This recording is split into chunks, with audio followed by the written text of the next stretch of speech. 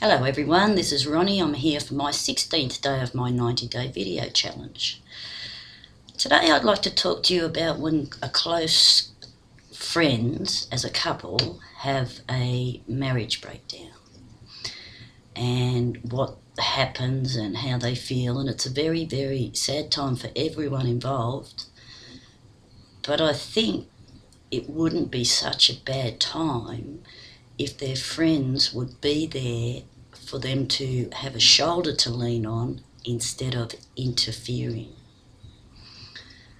This close couple of mine, these friends, have only recently broken up, and if it wasn't for the woman in the marriage, they wouldn't even be friends.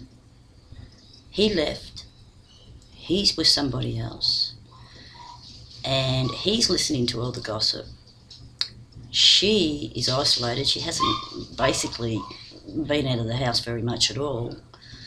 She'll come over and have a couple or whatever, but people keep calling in on her, which is good. But when you have all the other people around gossiping, it's none of their business. Now he's listening to all this and thinking, oh, who's saying this? Who's doing this? Grow up, everyone. Mind your own business.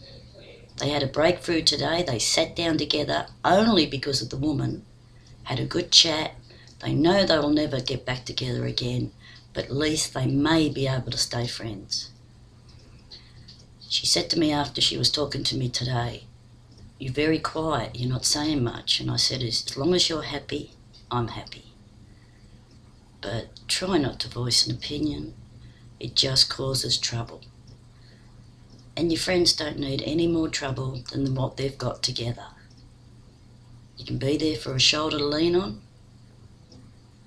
But people, what's the old saying? People in glass houses should not throw stones. Be supportive. That's all I've got to say. Support your friends. Don't interfere. Until tomorrow, thank you very much. Bye-bye.